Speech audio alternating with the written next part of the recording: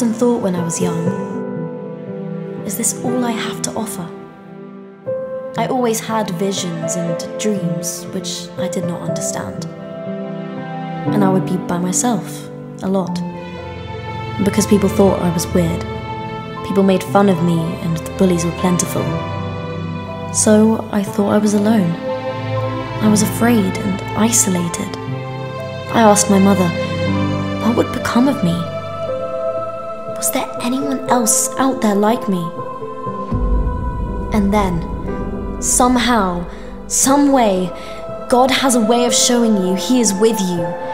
He shared with me, there are more like me. There is an army with me I could not see. The bold and unafraid.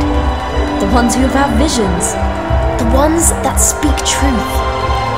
The young lions.